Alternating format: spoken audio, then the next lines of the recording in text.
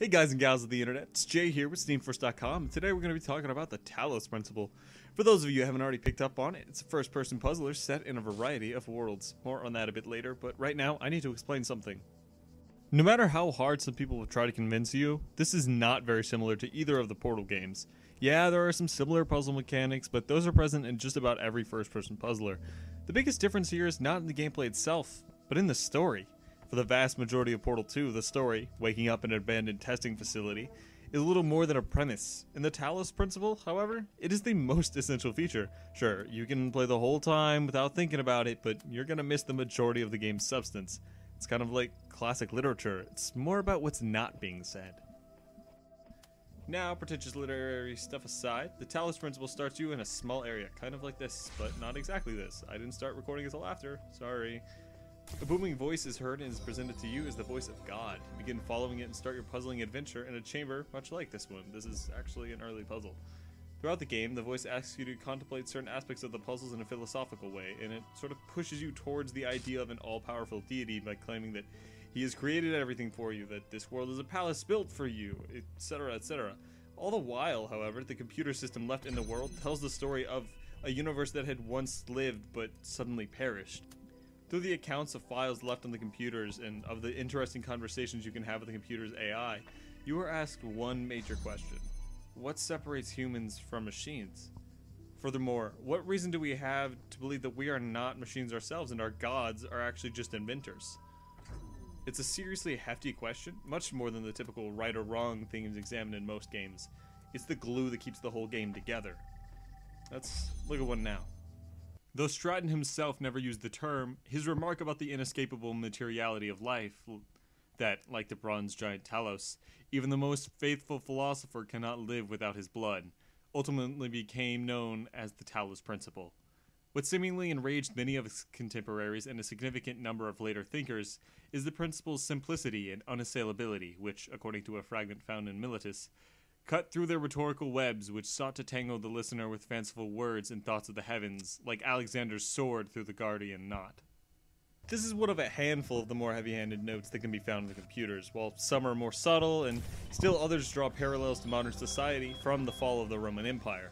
It's eerie, it's honest, and it's intense. On to a bit of a lighter subject then. The puzzle mechanics are fantastic. All of the puzzle pieces are pretty self-explanatory and straightforward, although sometimes you're forced to use them in highly unexpected ways. That's when they get difficult, because we can all use the same light reflector, or cube, or jammer, or whatever you want to talk about, to construct the same pattern from point A to point B. But what the Talos Principle asks us to do, however, is to reimagine the way we use it, every time we use it. You can never really master any element because the element is always changing in clever ways, and that's really the greatness of the game. The challenge is always changing. Even in the hub world there are puzzles. For example, and I won't show this right now because of spoilers, there's an extra item you can get in one of the hubs, a star, and it's hidden in this hub, not in the puzzle. It's not just hiding in a bush either. You gotta use some logic, some reasoning, and occasionally even the internet to figure it out. Oh yeah, another important thing. A lot of extra puzzles are hidden in hexadecimal writing found in notes or translation, etc., etc., etc.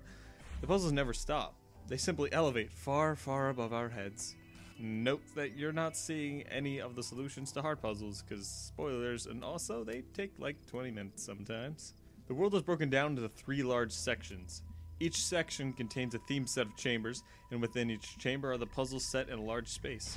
Crow Team was smart to put in a bunch of signposts indicating which pieces you'd unlocked, where they are, etc., to keep them all in line. Quality organization of quality puzzles.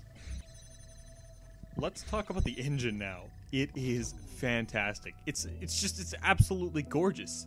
What it lacks in soft lighting, it makes up for with the sharpest textures I have ever seen. Seriously, you can get up close and it stays beautiful. The art itself is incredible and the worlds are vast and detailed. Almost every statue is missing its head, and fellow English majors, I too freaked out at this, so interpret that as you will. The engine is quite well optimized with very little loading, but in case you're worried, you can take the game from CryEngine level down to 1997 AAA level. Using so many video settings, your head will start spinning. No matter your computer, you should be able to run this game. You have no excuse! Sound is usually an afterthought in puzzlers. All they ever really do is toss some casual music and let the player go to town. But it's clear that Crow Team really put some effort into sound design. The music is absolutely breathtaking, and the sound effects are crisp. The voice of God is rich and exactly as you would imagine it, with, albeit, a strange deficiency of Morgan Freeman.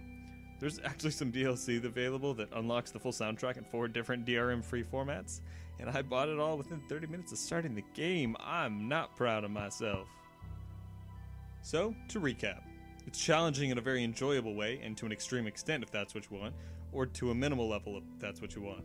It's brilliantly designed, and the themes it examines will give your classic literature 407 professor a small heart attack. It's beautiful to your eyes and ears too. All in all, the Talos Principle is the best game I have ever played. 5 out of 5. Bravo, Crow Team. Bravo.